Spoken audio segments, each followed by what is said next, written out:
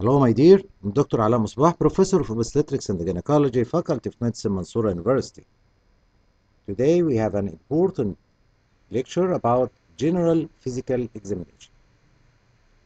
Okay, what are the objectives? To know the preparation of the patient for an examination, appearance and connection, body build, complexion, constitution, gait, vital signs, head and neck examination, chest, heart and breast examination, back and lower limb examination. So all these items included in general examination. Let us start with preparing the patient for an examination. Emotionally, physically, positioning and the trapping. Emotional, by explaining exactly what will occur. You should explain the patient every step in examination. It's her right to know everything about this general physical examination and to take consent, of course. Physical, by offering the bathroom and instruct the patient on how to disrobe and don an exam gown. So you ask her to put off her clothes in the bathroom and wear gown to be ready for examination. Okay? Positioning and draping help patient assume needed exam position and to drap to provide privacy. And of course, it is very important to provide privacy for each woman. Okay? There must be curtain or something to help for this privacy. What are the items of general examination? First, the appearance of the patient. Is a woman conscious, drowsy, or disturbed consciousness is present, or completely alert, or there is disturbed consciousness. Okay, so this is the appearance, how the patient look. Patient connected in lines or to monitors, or there is mask or chest tube. What about the body build? The woman is slim, normal, or obese. How to determine the body build? By using the equation of body mass index. The weight in kilogram. Okay, you should know the weight in kilogram and the height in square meter. Okay, then the body mass index is measured. We say this lady is underweight if she is below 18.5. She is normal weight if she is ranging between 18.5 up to 24.9. She is overweight if she is ranging between 25 up to 29.9. She is obese if she is 30 body mass index or greater. Okay, and we can classify obesity into three types: class 1, 2, and morbid obesity. From 30 to 35 is a class 1. From 35 to 40 is class 2. Above 40 is a morbid obesity. So this is about the body build. Let us go to the next, which is the complexion or color.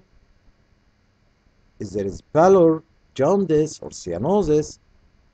How to see pallor? As you see here in the picture, in the lower conjunctiva, you can see the pallor. Also, in the inner surface of the lower lip. Jaundice is seen in the sclera, this part. Yellowish discoloration in the sclera is considered the jaundice. What about cyanosis? If there is central cyanosis, it is best seen in the undersurface of the tongue or conjunctiva. If there is peripheral cyanosis, it is best seen in the tip of nose, ear pinna, or nails. What about constitution? Either feminine constitution or masculine constitution or infantile constitution. What is the difference? Feminine constitution, the pelvic girdle is larger than the shoulder girdle. If you measure the pelvic girdle and shoulder girdle, you will find the pelvic girdle is higher than shoulder girdle. Okay, this is feminine. Also, she has an average height, well-developed female sex character, well-developed breast, feminine fat distribution, and the developed pubic and axillary hair. All of these considered feminine constitution. What about masculine constitution? If you measure the shoulder girdle and the pelvic girdle, you will find in masculine constitution, shoulder girdle is higher than pelvic girdle. Okay? The woman is tall, with some male sex character like hirsutism, muscle bulk, and hoarseness of voice. This is considered masculine constitution. What about infantile constitution? The woman is short, less than 150 centimeters, with underdeveloped female sex character. This is as regard constitution. Let us go to the next, which is the gait. And to detect the gait, is it normal or waddling or limping gait, you should ask the woman to move, to walk, okay, to see the gait, and to define if it is normal or waddling or limping gait. Usually during pregnancy, the gait is okay if there is no problem before, but waddling gait may happen in the late month when head engagement occurs, especially in prime gravida when engagement occurs in the last 4 weeks of pregnancy. Waddling gait, there is spinal lordosis and abduction of the thigh. What about limping gait? Limping gait may happen if the patient has a poliomyelitis or previous accident and a fractured hip or fractured femur, so she has a limping gait. And this is very important because she will have an abnormal shaped pelvis, oblique pelvis, okay, which interfere with normal labor. So you may think about the decision of cesarean section because of abnormal shaped pelvis because of this limping gait. So take it serious. So you should, good doctor is a good observer. So you should observe the gait of the patient. Okay, let us go to the vital signs. Pulse, respiratory rate, blood pressure, temperature. Pulse, the rate ranging between 60 to 100 per minute, and you should know that during the pregnancy there is some physiological changes, okay, and the pulse rate may increase by 10 per minute, okay, due to these physiological changes. And you should notice the rate of the pulse, the rhythm, and the volume. What is the abnormality in pulse? Maybe tachycardia above 100, or bradycardia below 60, or irregular pulse or weak pulse. Okay? What is about the respiratory rate? Normally between 16 to 20 breaths per minute. But you should know that pregnancy is usually associated with hyperventilation due to hormonal changes, due to effect of progesterone, and so on. What about blood pressure? Measure the blood pressure and the no systolic and diastolic. The normal systolic ranging between 90 up to 140. And the diastolic blood pressure ranging between 60 to 90 millimeters. Okay? Above that is hypertension. And hypertension may occur during pregnancy because occurrence of preeclampsia in second half of pregnancy or superimposed preeclampsia. or essential hypertension, the patient is hypertensive from the start, or the patient complicated by nephritis and has hypertension as a complication of chronic nephritis. So hypertension may be pregnancy-induced or coincidental finding or pregnancy aggravated and so on. What about temperature? Temperature in normal ranging between 36.6 up to 37.2 degrees centigrade.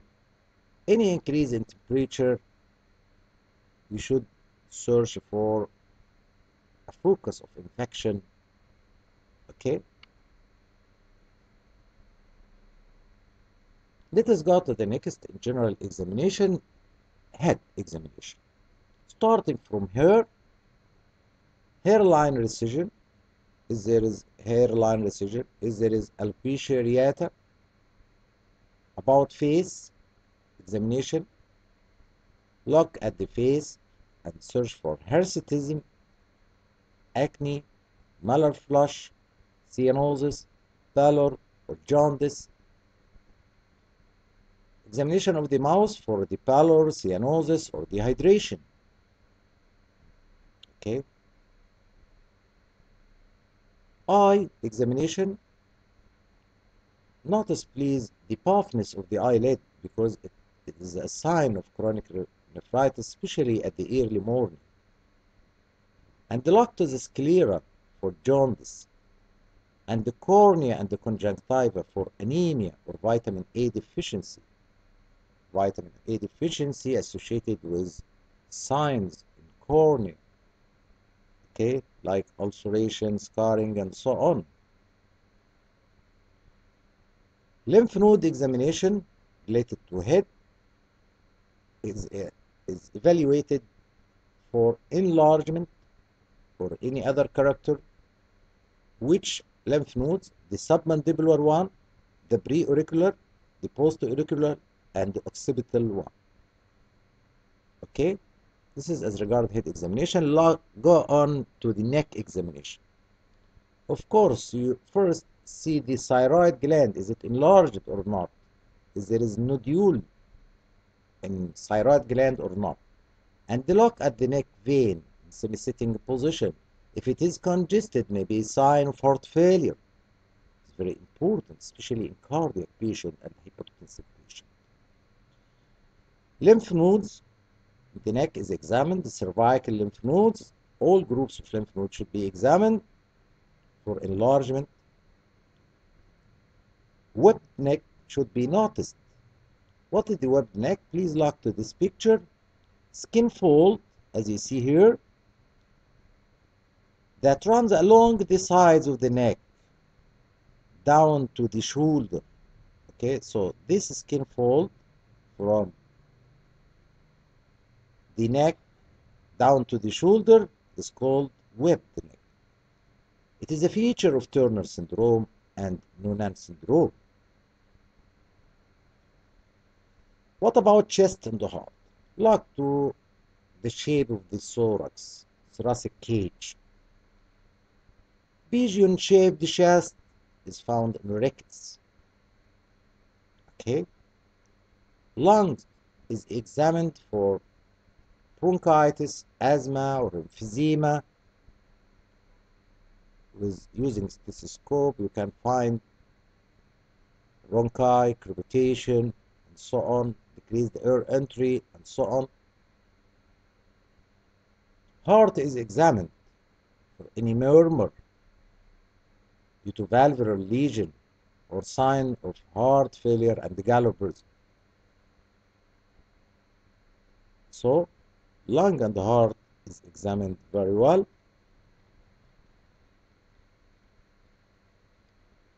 Let us go to the next, which is breast examination, breast inspection, breast palpation.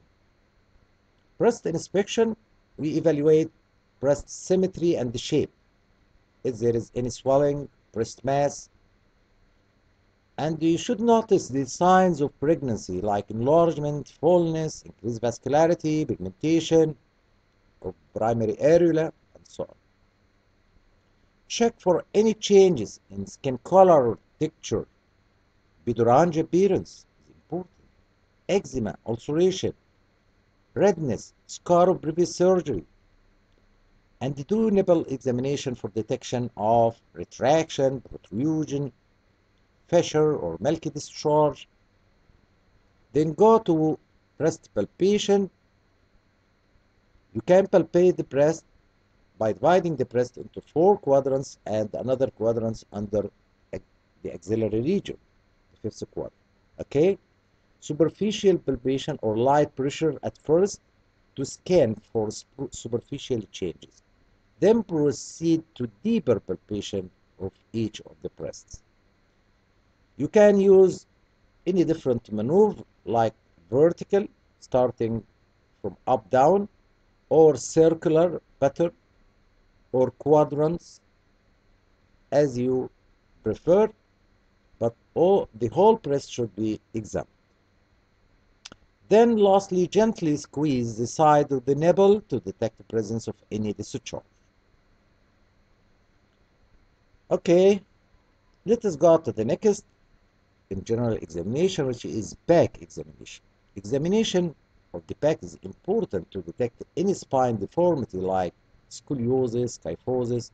In this picture, there is a scoliosis, tilt of the spine to one side like that. It's very important and very dangerous during the pregnancy. Associated with abnormal shaped pelvis, also associated with abnormality in the shape of thoracic cage. Kyphosis, as you see here, convexity of the spine like that is important also. So we examine the back for spine deformity. Presence of spina bifida, one of the neural tube defects, also should be noticed if present. Examination of costovertebral angle. Costovertebral angle for what? For any mass, any tenderness as in pyelonephritis. Lastly, in general examination, we'll do upper and lower limb examination. Examination of the limbs for muscular development, hirsutism, and the lymph node enlargement. Then hand examination by inspection for pathology in the nails, clubbing of finger, or rheumatoid nodules, or any abnormal pigmentation or ulceration. Examination of the lower limb for signs of DVT, like this one. Swelling, tenderness, redness is a signs of DVT. It's very important, especially during the pregnancy, because we can consider pregnancy as a risk factor for DVT. Okay? Also, examine the lower limb for edema and the varicose vein. This is the end of my lecture today. I hope it was clear enough. Okay, this is my box published on Amazon, textbook of obstetrics, textbook of gynecology, contraception handbook, multiple choice question book, medical disorder in pregnancy, and the gynecologic oncology book. You can go to Amazon via this link. You can find my box here, and this link belongs to my YouTube channel where you can find many lectures in OB Guide.